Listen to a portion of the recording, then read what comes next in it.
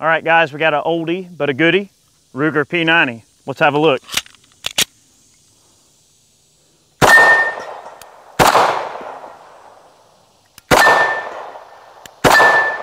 Well,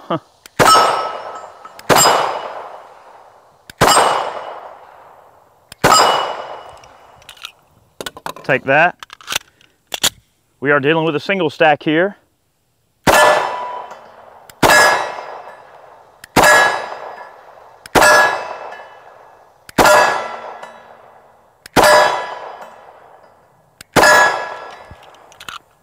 Not too shabby.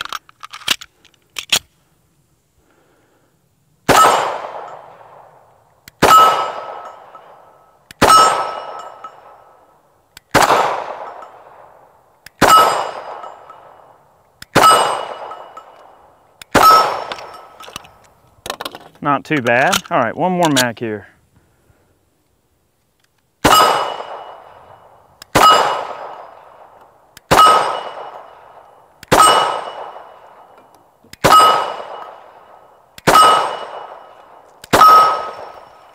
Completely acceptable accuracy.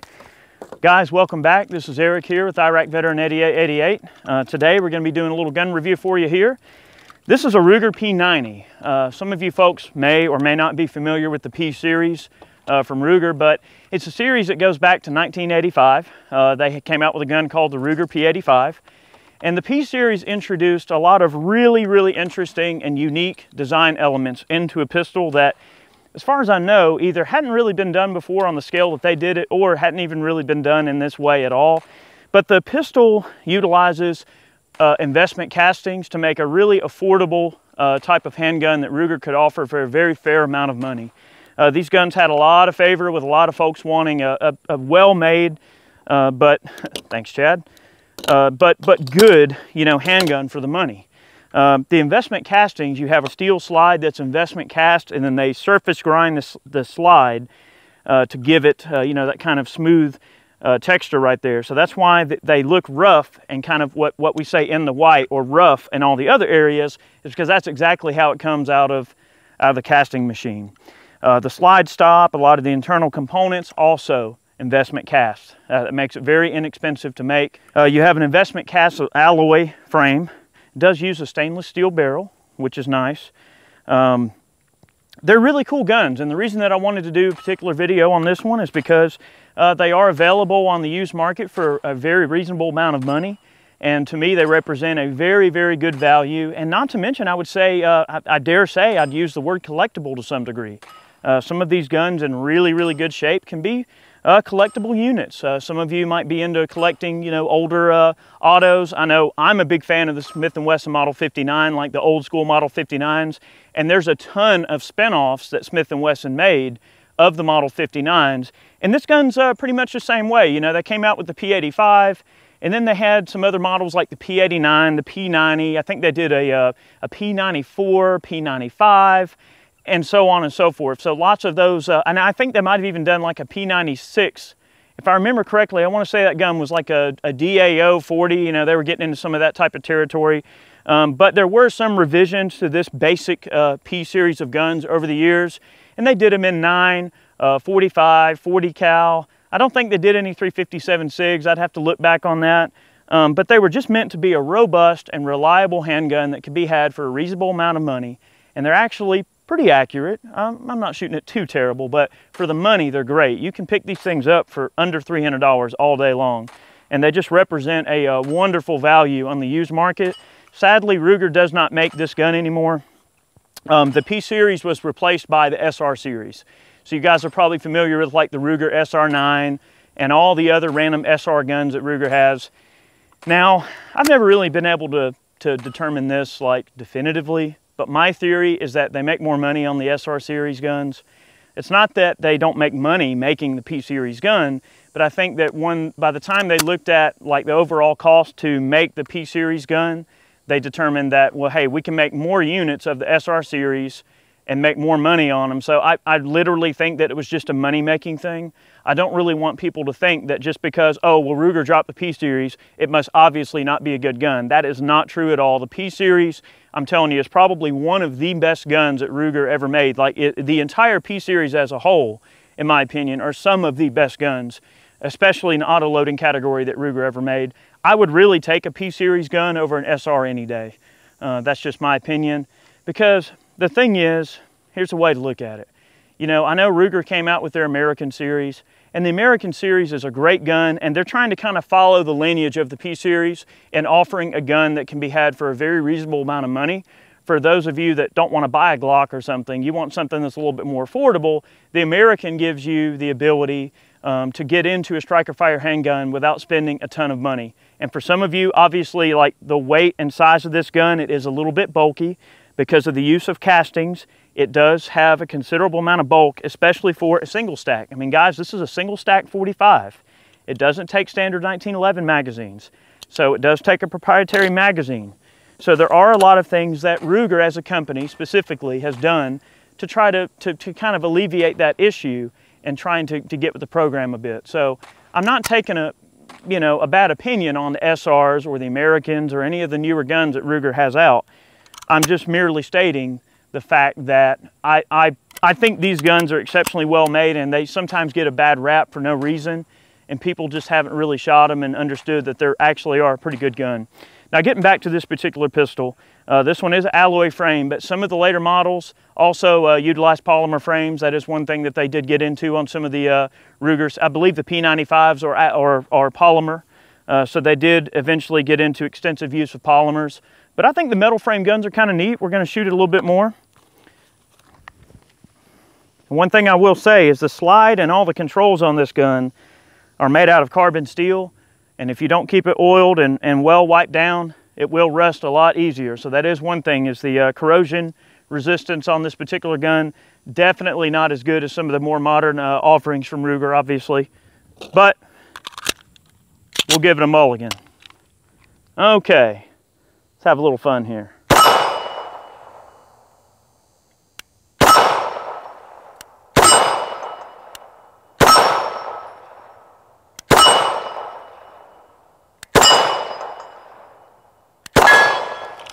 Uh-oh, I hit an innocent bystander back there. Not bad. I mean, at combat distances, you're gonna be able to take care of the problem with this thing.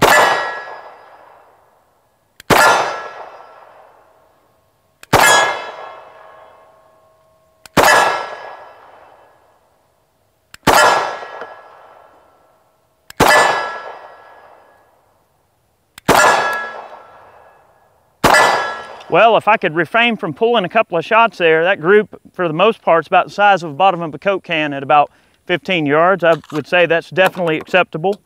The ammunition that I'm running in this particular video is some Freedom Munitions, 230 grain ball ammo. Seems to be doing the job okay. Let's take out a couple of sodas, or try.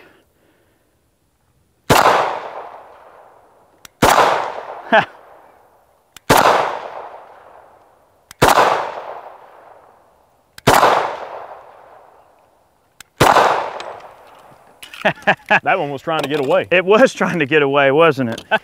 Yeah, this we're going to get Chad in on this gun here in a moment. This particular pistol I actually picked up for Chad. He likes some of the kind of older autos and things like that, and I figured this would be something that would be cool for him, and he doesn't have enough 45s, so I had to correct him of his ways there. All right. You know, this honestly would be a really good entry-level 45 for somebody. Like, maybe you don't know if you're a 45 guy or not. For under $300, this thing's great. Tell you what, since I decocked it, let's try the double action. It is a double single action pistol. Ruger also made not only this gun, but many of the other P-Series guns in a decocking only fashion as well. So basically it's just single action only. So they did make kind of a single action only version of this gun, and I think they did do some DAOs as well. They experimented with that. But the double single action with the decocking mechanism and the manual safety is pretty much the most common version of the P-Series gun that you're probably going to see out there. All right, double action soda.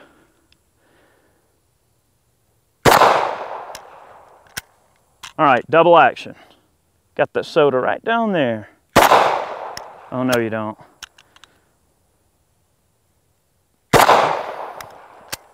Double action is definitely a little bit on the heavy side. Let's take our time here. Let's try a double action on this plate here. See where we're at. I'm just going to aim at the bottom. Yeah, it's easy to really pull this thing around in double action. You got to really think about it, just like, I guess, a wheel gun. All right, one more soda. Let's try it out here.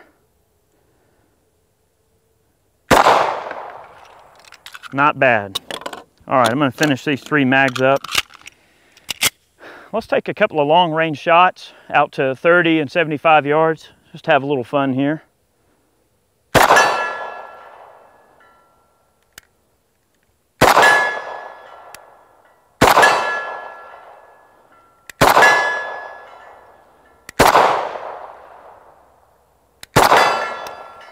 Not too bad. I can't count, guys. All right. The thing hasn't skipped a beat, has it?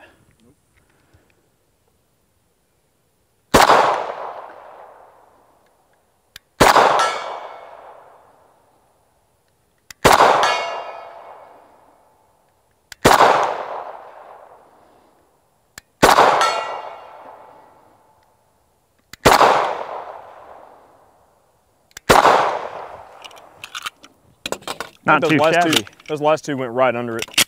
Oh, a little low, huh? Yeah, you can see that trace pretty good. Cool.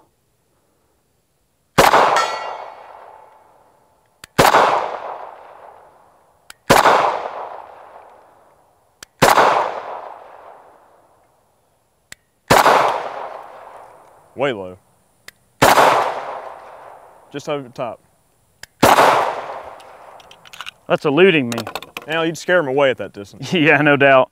Well, you know, I don't think I'd really be trying to shoot somebody at 75 yards with a carry gun, but it's still fun to try. But anyway, I'm going to let Chad have a go on it. This particular gun, again, the main thing I really want to drive home in this video is it's a good value, okay? Not every gun review has to be about something new or crazy or space age, although that is fun.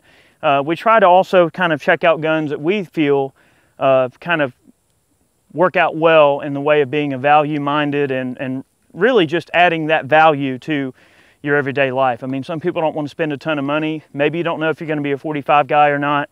This is a great way to get your feet wet in the 45 world without spending a ton of change, and you're still getting a very, very nice handgun for the money.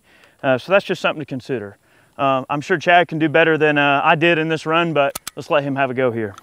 All right, guys, I'm gonna take a few shots with the little Ruger P90 here. This was a nice little surprise. We were looking at this at Moss the other day, and I was thinking, man, that's a really cool gun, and yakety yak, and then all of a sudden Eric has it with him. He's like, yeah, this is yours. All right. I'm gonna take a few shots with it here. I don't know what it is, but I've always liked these old school Rugers, like the old like Mark IIs and stuff with the Zytel lowers and frames and such. Just that kind of old school looking Zytel rubber grip, you know, it's just neat. I don't know what it is about them, but this is a solid gun for the money. I mean, 300 bucks. It's hard to find anything that's 300 bucks that has this much stopping power and is a nice high quality gun, even though being a little bit older. So enough talking, let's do some shooting. All right. Hopefully better than I did. Yeah, maybe, I don't know.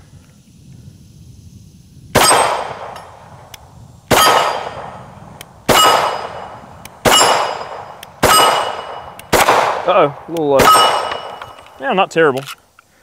It's got a really interesting recoil impulse to it. It's just kind of like,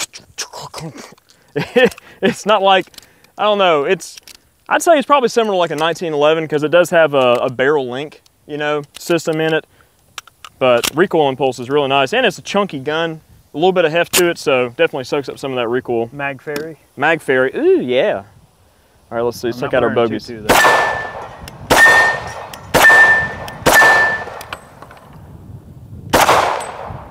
Take out a little 6-inch popper back there, maybe. A little low. I think I do better when I don't think about it and I just pull the trigger. So far, this thing, like you said, man, it hasn't skipped a beat. Not a single malfunction.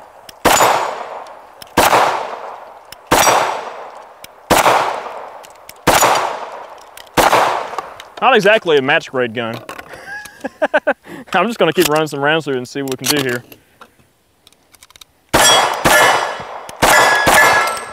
Definitely a long trigger pull. Maybe I'm not gonna do it better than Eric because I'm not taking my time. All right, let's see.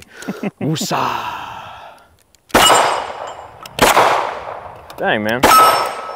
I keep pulling this thing to the left. Yeah, it's doing it to me too. All right. All right, I think I got my mojo on now. Let's see what we got here.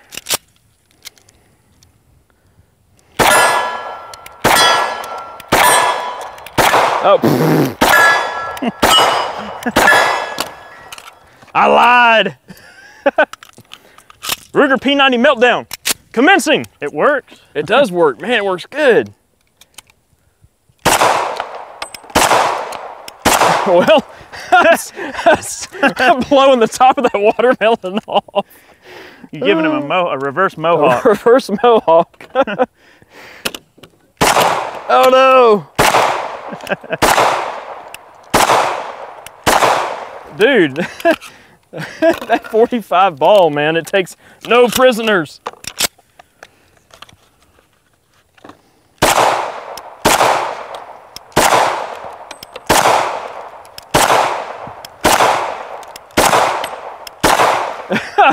I mean, it's punching some holes in there. Eric's over here loading mags as fast as his little fingers can. Like, slow down. All right, let me take my time, see if I can take out some sody pops. All right. Well, all right.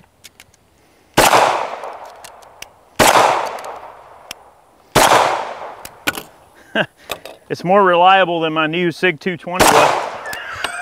Yeah, that's pretty bad.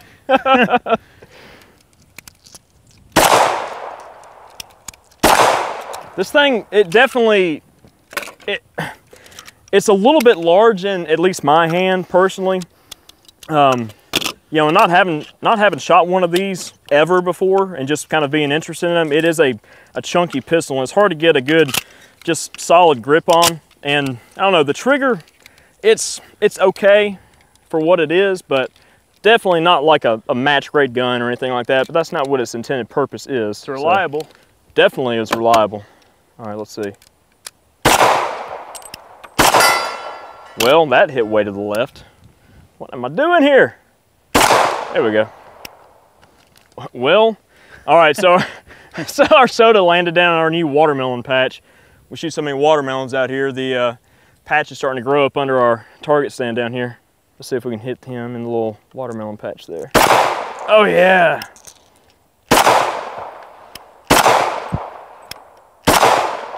Just to the left. Man, it really does take a fine feeling to get this thing really dialed in.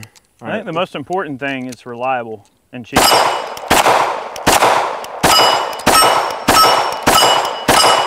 Good. All right, Good so shooting. I switched from looking at the front sight to just looking at the dang target and squeezing the trigger, and I mean, hey, go for a little speed. Little speed there On this D28 to the right here, like wrap them out as fast as you can. All right, and keep them on target.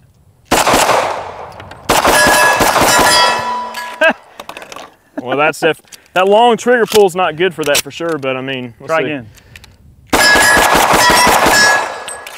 Dude, you're done. About out of ammo here. Well.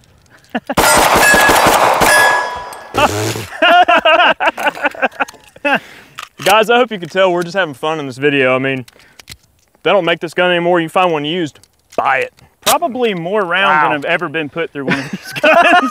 It is a meltdown. All right, let me take some long range shots here. All right, let me at least attempt to. One spare round. One spare That's round. all I have left. Oh man. Yeah, that's it. It's the rest of your ammo. Dang, dude. Right on the bottom.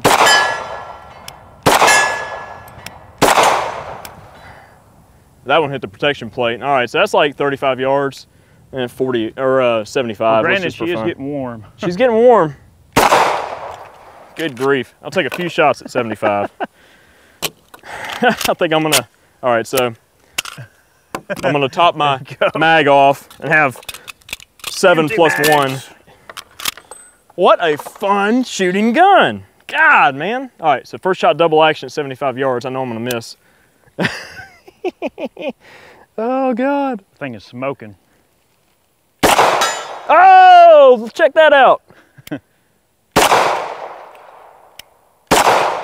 All right, this is gonna be like that SIG P226 that we did, where I shot the gun better double action only than I did single action. What is going on here? That thing is a bullet hose. Dude, it has not skipped a beat. Good shot. Double action only. All right, let's try it again. Maybe you need to get a DAO model.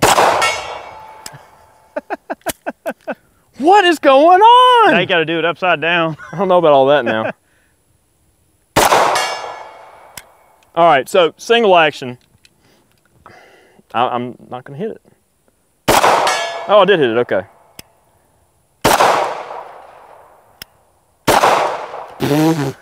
What is up with that? I shoot double action guns better than I do singles. Oh, whatever. What do you think? I love it. I really do. I've just always really liked these classic auto loaders, not only from Ruger, but like the old Smith & Wesson 59s and such. Both the P series and like the Model 59s are some that I don't have in the collection until now.